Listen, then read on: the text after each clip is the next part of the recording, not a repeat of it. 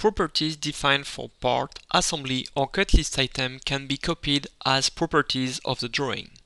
For example, if I select that part and open the properties called item, description 1 and description 2 have been configured to be copied as properties of the drawing. If I now open the drawing made for that part and then open the properties, here we can see that the properties were automatically copied. The properties are also returned to the document properties of that drawing.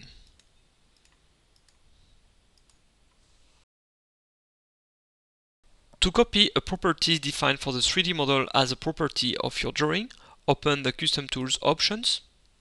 Then from the profile options, select Model Properties, and then we can open the property that we want to copy. Here I will copy the name of the attribute, as I will use it as the name of my attribute for the property of my drawing. And then I will click Next. And then from the additional option, I will select here the Copy as Drawing Property checkbox. Then I will click Finish. Then I can open the drawing property, and I'm now going to add that new property. So I will use the exact same attribute as I had defined earlier, and I can call it, for example, unit. Then I click on Finish,